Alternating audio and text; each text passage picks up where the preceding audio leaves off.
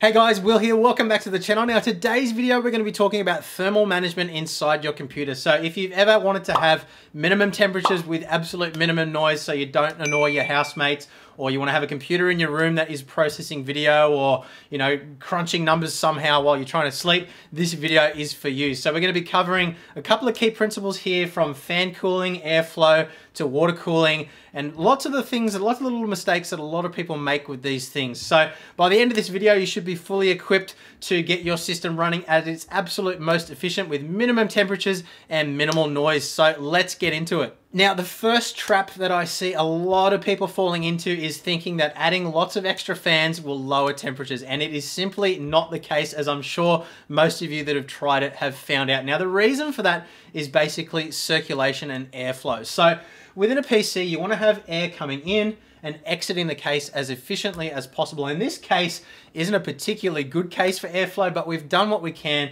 to maximize the amount of airflow within this case. So what you want to have is, obviously you've got your temperatures which are increasing inside the case, so you've got your components inside the PC which are introducing heat into the air inside the case.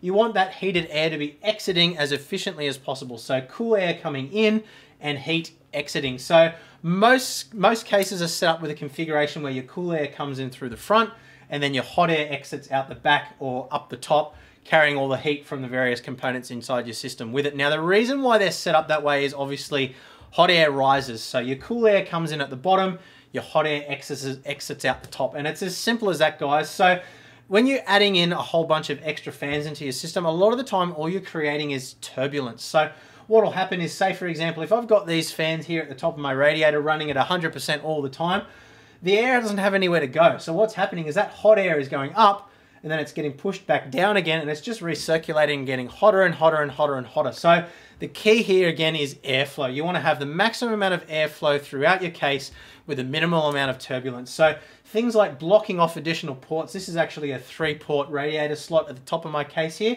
I've blocked off that top port, so all the air coming up through here has nowhere to go but out, and it can't possibly come back into the system where it gets hotter again. So in my particular configuration, I've got 320mm fans here at the front, which are sucking air in, cool air in from outside, going through my radiator where they get a little bit of heat introduced, going through the case, taking the energy, taking the heat away from all the various components inside the system that aren't being water cooled, and then exiting out the top, through the top of the radiator here. And this area is actually blocked off, so I can't get any recirculation of that hot air.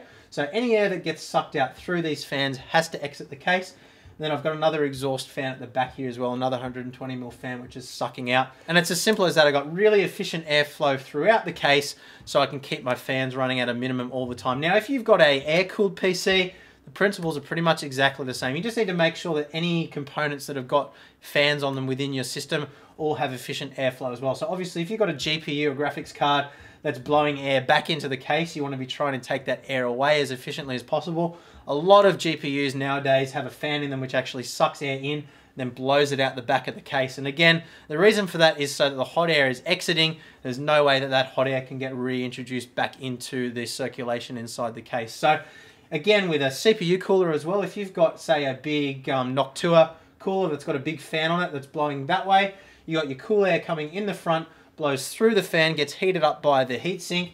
You want to try and have an exhaust fan directly behind it so that hot air gets straight out of the case.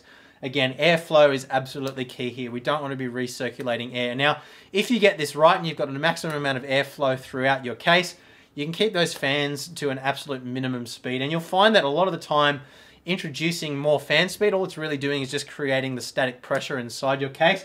Doesn't actually cool things down at all. So do some testing with your own setup. Run your fans at various different speeds and see where that sweet spot is, where you get the maximum cooling efficiency with the minimum noise. So fan configuration really is as simple as that, guys. The two key takeaways are warm air rises, so always have the cool air coming in from low down at the front of the case, picks up the heat and then exits through the back of the case. And secondly, turbulence and recirculation. So you don't want to be creating turbulence inside your case where the same warm air is going to be circulating over and over and getting hotter and hotter. And you want to make sure that that warm air, once it gets sucked out through the fans in your top radiator or into the top cavity of your case, has nowhere to go but out. We don't want to have any recirculation inside the case because that's where the inefficiency comes in. So what we'll do a little bit later on in this video is I'll actually show you how I've got all my PWM fan curves set up inside my BIOS to maximize that efficiency. But you now understand the basic principles. The two takeaways are maximize your airflow, minimize your turbulence and recirculation, and you'll have a nice efficient system. You don't necessarily need to add more fans to get more cooling capacity. So the next thing that we need to look at is water cooling. And this is where I see a lot of people making some pretty fundamental mistakes. So the key thing that I want you to understand here is how the water actually absorbs the heat and how that heat is dissipated throughout the cooling loop. So what we'll do here is we'll have a quick look at my water temperatures with this infrared thermometer throughout the various different areas of my case. Now, a lot of people think that when you've got a CPU running nice and hot, so say around 70 degrees, the water coming out of the water block is going to be really, really hot also. And what you'll see here is that that's actually not the case. The water temperature throughout the loop is pretty uniform. So we'll start off having a look at the water temperature coming out of the water block here. So we'll aim the laser at it. And you can see there the water temperature is 31.1 degrees. We'll have a look at the reservoir. 27.5 degrees where the water is starting to dissipate. It then goes down through the pump, through this radiator. So we'll have a look at the temperature on the fins of the radiator itself. 27.8 degrees. So it's coming through the radiator, back up into the graphics card. So we'll have a look at the water temperature here. Whoops, get it in the right spot. 26.6 degrees. Other side of the graphics card, and we're not actually doing any stress testing at the moment, so you won't see a massive difference. 26.9 degrees, goes up through the top radiator and then out through this side into the CPU. 28.2 degrees. So there's not a whole lot of variation within the system. And what I'll do now is I'll start a stress test on the CPU here. So I'm actually running my CPU at its maximum everyday use. So 1.45 volts on the V-core, which is pretty high. So my CPU temperature jumps up straight away to around that 65 to 70 degree mark. And we'll have another look. 30.2 degrees on the outlet. So even though my CPU is running at 65, 70 degrees, the water temperature is still only 30.5 there. And again, you'll see 26.8 on the reservoir, 25.6 on the input to the graphics card, 26.7 on the output of the graphics card, and 28.5 on the return to the CPU. So what we can see there is the temperature really doesn't vary all that much throughout the case. So why is that? Now, the reason for that is that the water is obviously wicking away the heat from the various different components in the system, but the body of water overall actually dissipates the heat pretty effectively within itself. So the heat spreads out throughout the entire system because the water is flowing relatively quickly. So you don't get a massive spike in temperature on the other side of the CPU or the other side of the graphics card, even though they're running quite hot.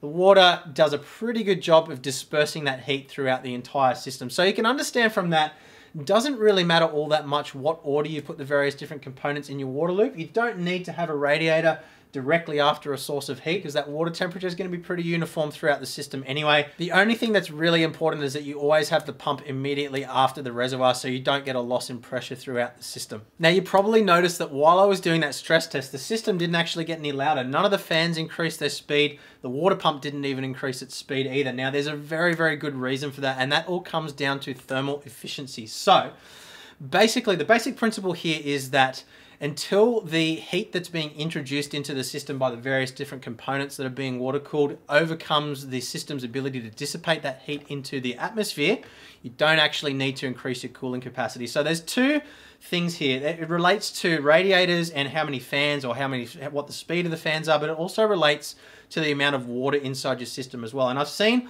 a lot of debate about this online. Now, people often think that adding more water to a system actually reduces the temperatures overall. And there's been a couple of videos that have touched on this. I know Jay's 2 Cents did one a little while ago.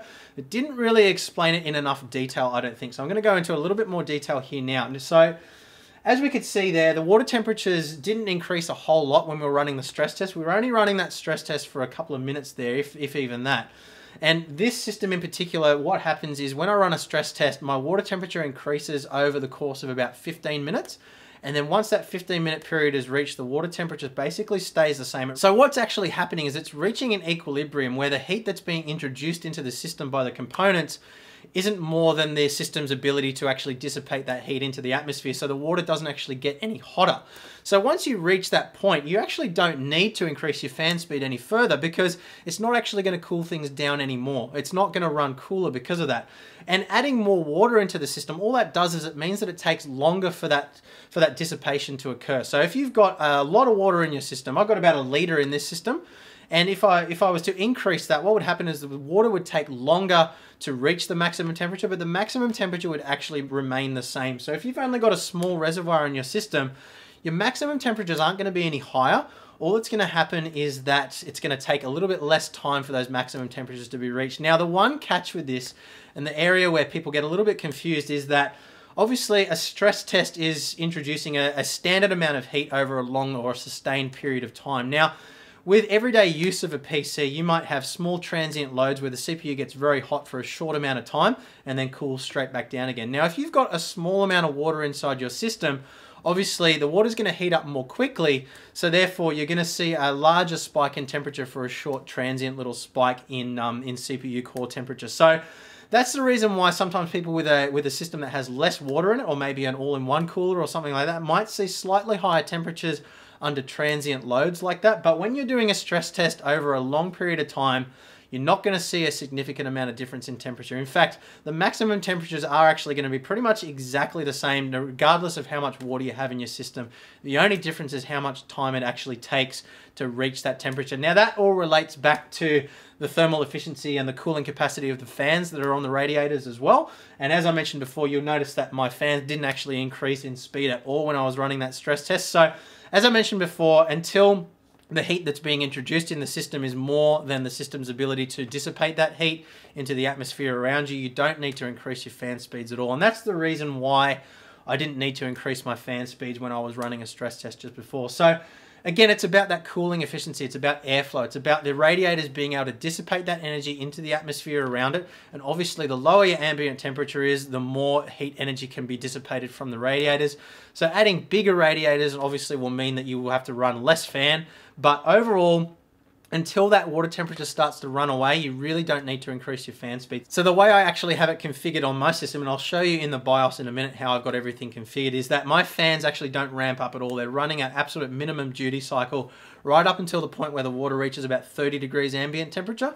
And then every degree after that, I'm increasing the fan speed by a proportion. So what happens is once my water temperature reaches about 34 degrees, it never actually gets any hotter than that. And I'm still only running my fans at about probably 80% duty cycle. We'll have a look in the BIOS in a moment. I'll be able to show you exactly what it's set to. But what happens is, because the cooling fans are doing a good enough job of dissipating that energy that's being introduced by the components that are being cooled, don't need to run my fans any higher. So don't fall into the trap of thinking that you need to ramp your fans up immediately relative to your CPU temperature. It simply does not work that way. You're not going to reduce your temperatures by any significant amount by running those fans at 100%.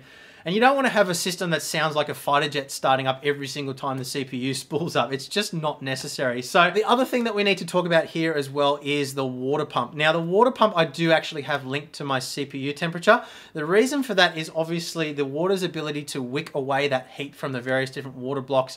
The efficiency of that is affected by the amount of water that's actually flowing through the system, and that is critically important. So the less water flow you have, the less heat is going to be drawn away from those components. And because we're talking about smaller surface areas, it is more important. So I actually do have my water pump increasing with my CPU temperature, but again, I'm not increasing it until I reach those sort of critical points. So up until about 70 degrees on my CPU, I don't increase it over about 30%. And then beyond that, it increases proportionally until we reach that sort of 80, 90 degree mark where it's running at 100% duty cycle. But anyway, let's jump into my BIOS now. We'll have a look at how I've actually got my water pump and fan curves all set up with my pulse width modulation so that everything is running as efficiently as possible. Okay, so I'm running an ASUS Maximus X motherboard, but most motherboards that offer PWM control through the motherboard itself will work in a pretty similar fashion. So we'll jump down to our fan speed configuration. Scrolling down to my water pump, you can see I'm in PWM mode, which stands for pulse width modulated, which means that the motherboard can actually control the speed of the pump. So my upper temperature is 70 degrees. So when my CPU temperature reaches 70 degrees, the pump will be running at 100% duty cycle, which is 100% maximum speed. And then scrolling down to middle temperature, I've got set to 62 degrees, and you can fine tune this to be however you want for your particular setup, whatever your temperatures are typically on your system. So I've got my middle temperature 62 degrees, where my water pump runs at 80% duty cycle. And then for my lower temperature, 50 degrees, it's running at 55% duty cycle. And what I found is that there was sort of a resonant frequency inside my water pump where it was a little bit louder depending on where I set it. So a slower speed wasn't necessarily quieter. And I found that 55% duty cycle for my particular pump was the point where it was the absolute quietest. But I could run it down as low as 20% duty cycle with low temperatures, and it wouldn't make a difference. So that is how I've got my water pump set up. You'll want to fine tune that to, you know, depending on the sort of temperatures that you get inside your system, but that is just as an indication. The important thing is obviously you have it set to PWM mode. If I set it to DC mode, you'll hear my water pump just ramps up to 100% straight away. So leave it on PWM. We'll go back up to our chassis fans. Now I have every single fan inside my system all running off the same header using a fan speed controller because I don't see the need to control individual fans separately. And I've got it running off the high amp source here. So again, PWM mode, so the motherboard can control the speed. So you see here, my source is a temperature sensor, which I've actually got taped to one of the water pipes below the shroud on my system. So down at a cold area of the system where there's no other heat being introduced. And all it's doing is just reading the water temperature through the pipe. So you don't need to have a fancy setup. This works perfectly fine. If you don't have a temperature probe, which you can use for your water temperature, the motherboard temperature also works quite well. That's good at reading the general case temperature. And I find that generally my motherboard temperature and my water temperature are pretty close to each other because the water temperature is generally influenced by the overall temperature inside the system anyway. So we'll leave that on temperature sensor. Now these two step up and step down settings here are like basically a hysteresis kind of setting. So what this means is that it takes 25 seconds for the fans to speed up from their minimum to their maximum, and it takes 51 seconds for them to come back down again. So what that means is on small transient changes in temperature, I don't get the fans going up and down and up and down and up and down. It's a gradual process, so it's less obnoxious in terms of noise. My minimum fan speed I've got set to 600 RPM. That'll depend on the fans that you have. I've got my profile set to manual so I can configure all of the temperatures and loads manually. And similar to my water pump as well, I've got my upper temperature set to 39 degrees. So when the water temperature reaches 39 degrees, the fans are at 100. And as I mentioned before in the video, it never actually goes above 34 degrees anyway. So I never actually need to run my fans at 100% duty cycle. Middle temperature is 32 degrees where the fans are running at 70%. And then anything below 29 degrees, the fans are sitting at a measly 25% duty cycle, which is barely spinning. And again, I've fine-tuned that to be the minimum amount of noise for these fans. So there's a resonant frequency where if you go below it, the fans actually get a little bit more noisy. And I found 25% was the sweet spot for my fans. So it's as simple as that, guys. That is how I've got my fan curve set up inside my BIOS. So guys, I hope this video has helped you understand a little bit more about thermal efficiency inside your computer, whether you've got an all-in-one cooler, an air-cooled system, or a custom loop like mine. The same principles apply to pretty much everything. It's all about airflow. It's all about efficiency. So hopefully you can get your system running as cool as possible with minimal noise. So look, if you do have any questions, please do leave a comment below. I always make a point of trying to reply to every single comment in the comments, whether they're happy, angry, mean, upset, whatever. I always try to help. And of course, we do have our Discord channel as well, which is linked in the description. And of course, for our Patreon supporters as well, I have some dedicated Discord channels where I offer one-on-one support to really help you out with any specific issues that you might be having with your particular build. So jump on that as well if you need some help there. So if you found the video helpful, please do hit that thumbs up button. If you haven't, hit the thumbs down. Subscribe to the channel so you don't miss the next video. And thank you very much for watching. See you next time. Bye.